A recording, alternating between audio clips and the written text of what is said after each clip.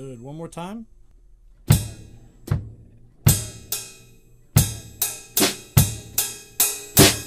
Good. All right. So the repeat is going to be very difficult because you play beat 4, 4, and 1, and then you play only the bass drum, hi-hat, and ride cymbal again, okay?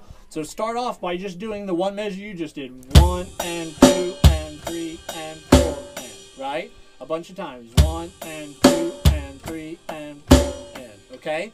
Then before you try to do the whole measure again, just try to land 1 correctly. 1 and 2 and 3 and 4 and 1, right? Only go to beat 1 and try to make sure you hit the bass drum, the ride cymbal, and the hi-hat together. 1, 2 and 3 and 4 and 1. Do that a few times, and then try to do the measure twice. 1, 2 and 3 and 4 and 1 and 2 and 3 and 4 and, right? And after you get 2 measures, then try to do, more of that. Get to where you can play it just, for like a minute without stopping. 1, 2, and 3, and 4, and 1, and 2, and 3, and 4, and 1. Because believe it or not, just doing this over and over again, even though it's the first measure of the exercise, the more and more you do it, the easier and easier it's going to be to learn the rest of the exercise, right?